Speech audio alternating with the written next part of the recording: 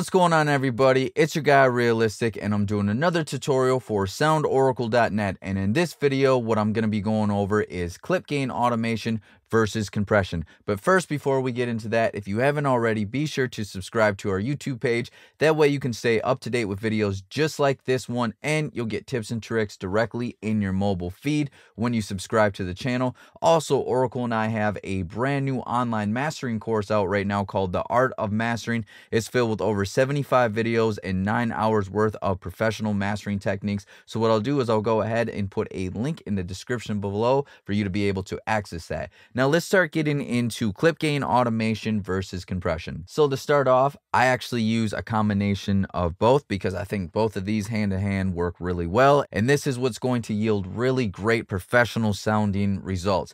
It's a little bit more work, but what we're trying to go for is higher quality, more professional quality. That's one of the things that we do on this channel. We're not the channel that's always looking for the quick shortcut or the way to get out of working hard.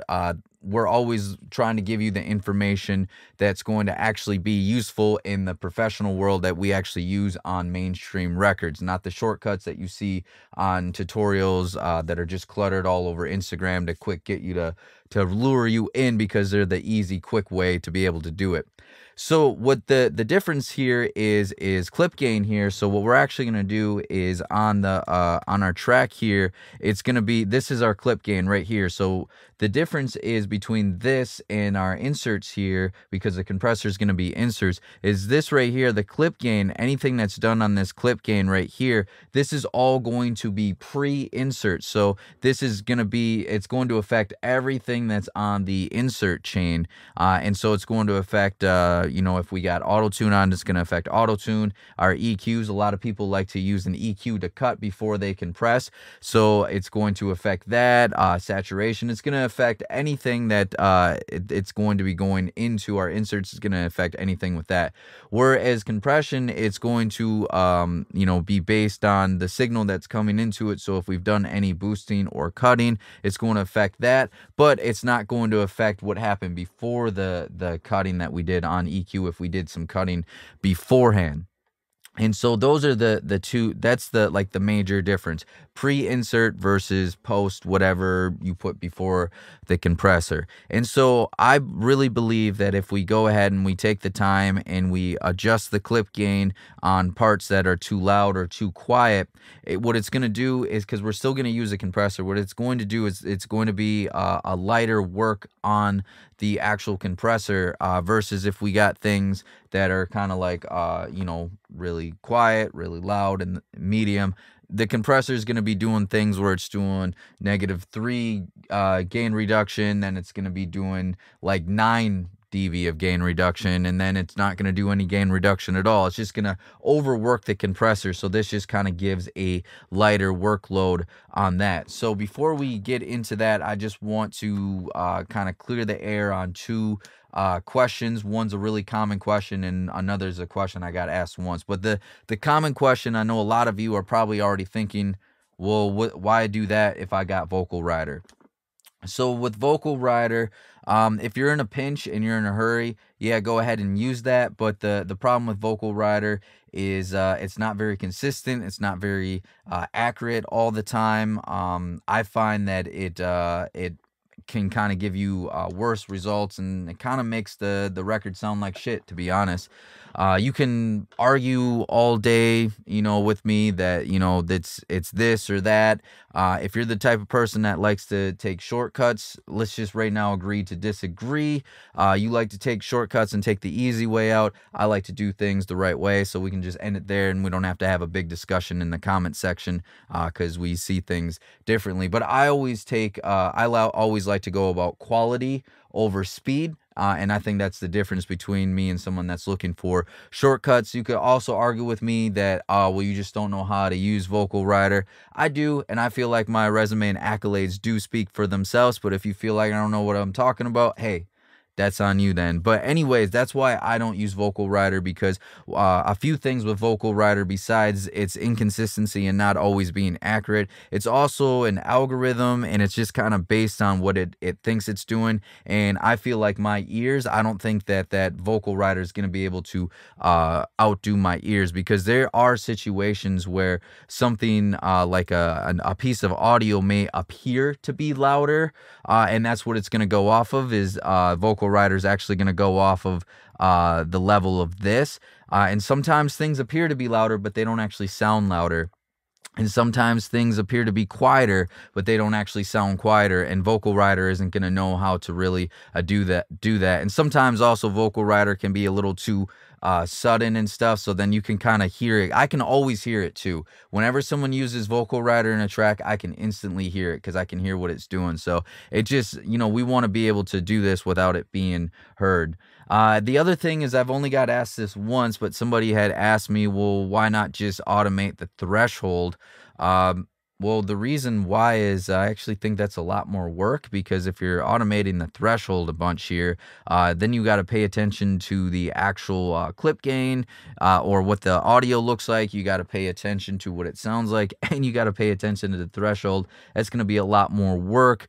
Also, too, if we're focusing on the threshold, then it eliminates, because a lot of people like to put an EQ before the compressor to cut frequencies before it hits the compressor. Automating the threshold isn't going to impact anything that we put before the compressor, and we actually want to avoid that. And then also the other reason, too, is if later down the road we want to go back and we want to adjust the threshold, we're like, I want a little bit more compression, I want a little bit less compression. Well, if we've automated that, we've now taken that option off the table, because automation just kind of takes away that static pass that we want to be able to have. Okay, so now that we kind of cleared that out of the air here, let's go ahead and kind of compare here and see what it is. So this version right here that I got up here is actually a version that I've already went ahead and done the manual clip gain adjustments here, and then down here is actually the original version of what it sounded like before I made any clip gain adjustments. So we can already see there's some differences between that. This whole phrase is a lot louder. This individual word here is much louder and got a higher spike. Same with this over here, has got a higher spike.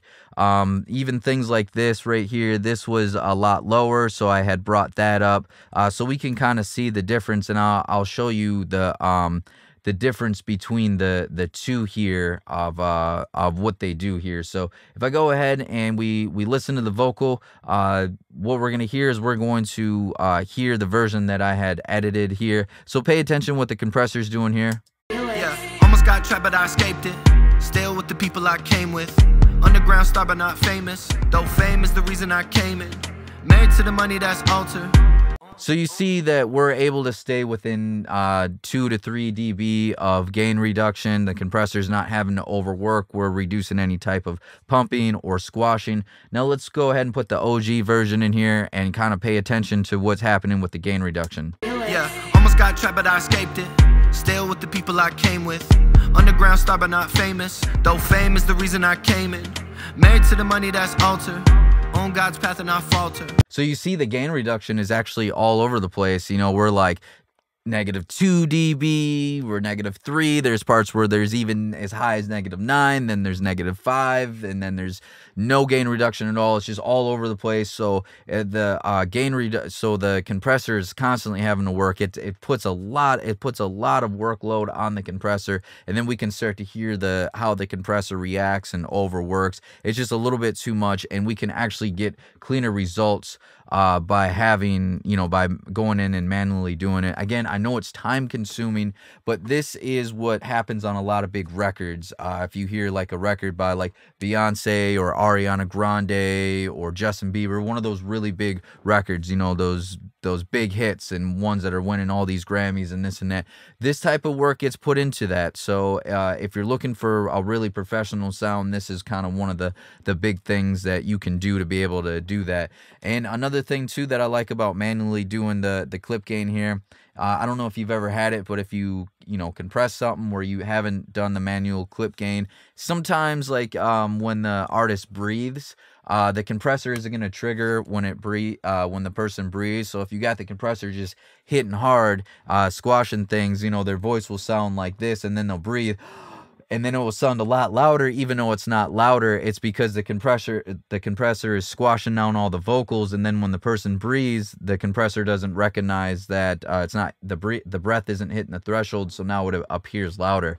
So let me go ahead and actually show you what I'm doing here to do this. So what I'll do is I'll go ahead and I'll put down the edited version down, and I'll make a copy of the OG version here, and we'll go ahead and make changes. And so what I do here is I usually just switch to slip mode, just option 2 on your keyboard here. If you're in Pro Tools, you can also hold down the command button, and it will kind of give you a free. If you're on grid mode, you see I kind of move when I'm on grid mode and it snaps to the grid, but if I hold down command, it kind of gives me a free option to do that. And I use that a lot when I'm doing other things, but when it comes to this, I actually just switch over to slip mode here, so I can just kind of move freely. All right, so then there's kind of like 2 ways to do this inside of Pro Tools. One way is you can, Command E, separate the clip here, and then we can kind of pull down the clip gain right there, and then, kind of move things around like that. Right. The other way that we can do here, and it's the way that I normally go about this, is you hold down Shift Control here. Like you select a clip, you hold down Shift Control, and I can just kind of freely move things up and down by scrolling my mouse wheel there. So that's the way that I normally do it, because it's a lot less time consuming, and it kind of automatically fades it for you as well. So that's why I do that. But for the sake of the video, I think me separating it and showing you the clip gain will be more intuitive for a learning point of view. And then what's cool about Pro Tools, you just if you want to fade everything afterwards, because I wasn't doing any crossfades. Reason why is I'll do the whole track, and then afterwards we can just hit Command F, and then we can do like a batch fade here. We can choose the length of our fade in, our crossfades, and our fade out. So if I go ahead and do that, hit OK, you see that it just did a batch fade. And no matter what we select, if we do that, it's going to impact everything. It's going to crossfade everything that we selected as far as where chops are. So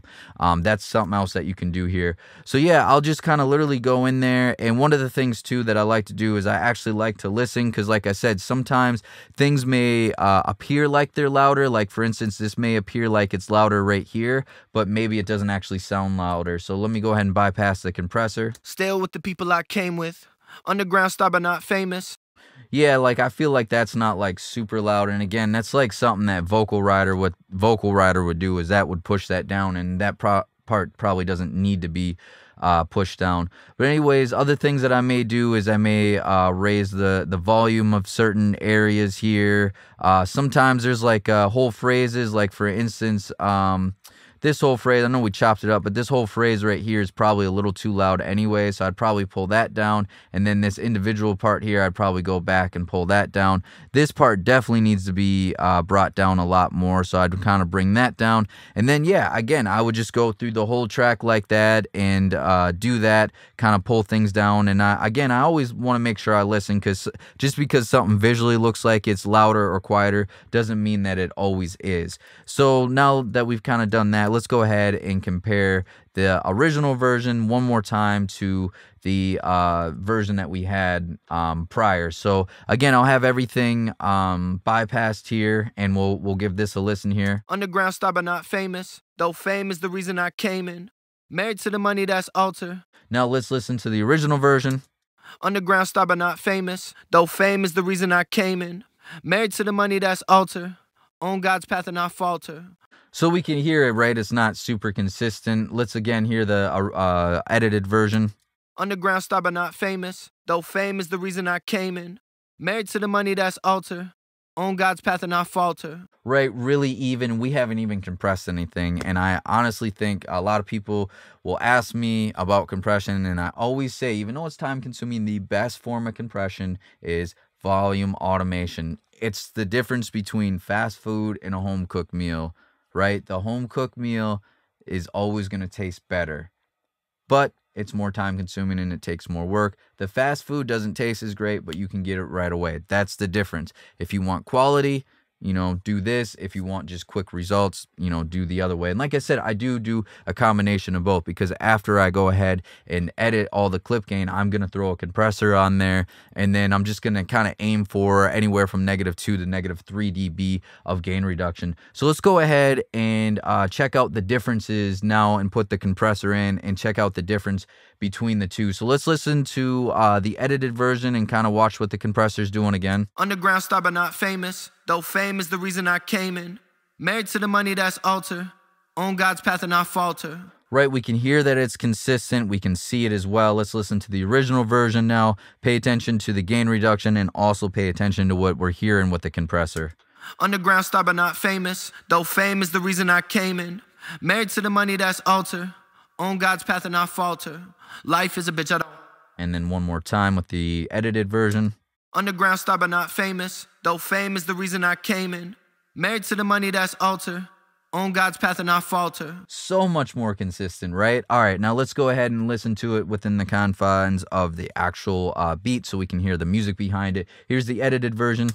Underground star but not famous, though fame is the reason I came in. Married to the money, that's altar. On God's path and not falter.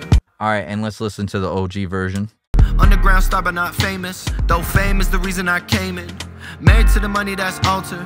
On God's path and not falter. And the edited version. Underground star but not famous, though fame is the reason I came in. Married to the money, that's altar. On God's path and not falter.